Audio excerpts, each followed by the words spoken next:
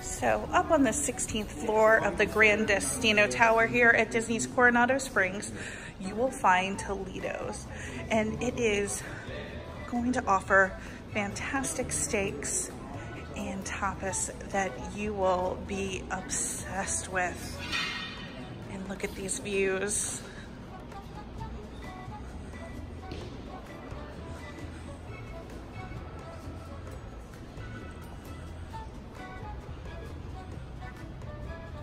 Through some of our menu items. So we're focusing on the flavors of Spain. So we have a beautiful tapas station in the back where Chef Chris is out there right now.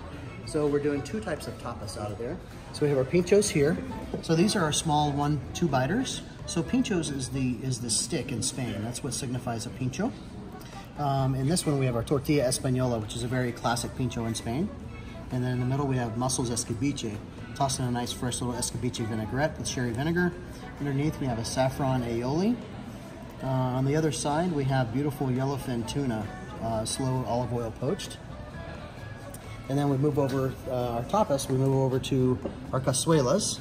So these are more shareable tapas. So we have our piquillo peppers here, stuffed with an herb goat cheese. They're roasted in that fire, the hearth oven back there, get a nice and smoky flavor on them. Then we finish them with green onion vinaigrette and then a 25-year sherry vinegar. And then the ever-growing popular pulpo, or our octopus. So braised for 6 hours, super tender. Once again, it's charred in the back there. We have some nice green lentils on there. And then two sauces, we have a romesco sauce and a chimichurri. So one of the fun plates I like is everybody has a cheese. Everybody has a cheese board on their menu. We have 4 different types of manchego cheese. So manchego being from La Mancha, Spain. We have a 3-month, 6, 8, and a 12-month manchego. It's really cool. It's like a journey of cheese. You can taste the different textures as it ages and the flavors. Oh wow, so it's really fun. So on there we have the Spanish Marcona almonds as well, quince paste, and then a beautiful little chunk of honeycomb on the side as well. So if people aren't familiar with quince, is that kind of like a sour fruit or tart? It is. It's a little tart. It's a little tartish, you know. And then you cook it down until you get the nice paste, and it sweetens up. So what else do we have? So we have brought out some hams and sausages here. We do have our Iberico, our jamon Iberico right there. And then we have 2 other Iberico sausages here as well. And we offer those on our, we have two different charcuterie plates. So one of our entrees that we're showing here is our sea scallops. So underneath you have a fava bean hummus. We have some fresh fava beans as well, and some roasted baby carrots, an olive tapenade. And then we have a fun little yogurt powder. And then a harissa yogurt, so it's fun. A little melts in your mouth, a little kick from the harissa, so it's good.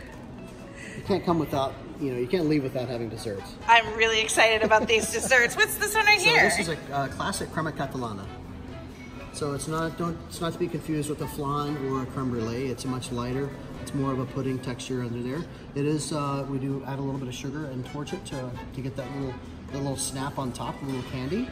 Oh, that's awesome. Is that just a chocolate twill? Coconut twill there, and we have Valencia orange segments there as well, and just a little candied orange. And what's this guy right here? This is my favorite. This is our Toledo Tapas bar. It's a beautiful chocolate bar underneath with a little crunch, and then on top it's a progression of flavors. We have cheesecake, lemon, raspberry, chocolate, and then finishing out with the strongest being espresso coffee. And I would imagine that the restaurant at night has some gorgeous views. Fantastic views, yeah, with all the lights and all the action out. It's very pretty. Is there one thing in the restaurant that you would love for people to really notice? I just want them to watch back there and watch the artistry of the cooks making everything.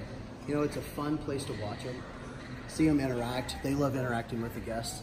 That and the ceiling are my 2 big popular items. Well, thanks so much for taking time to show us these dishes. Can't wait to give them a try. Thank you.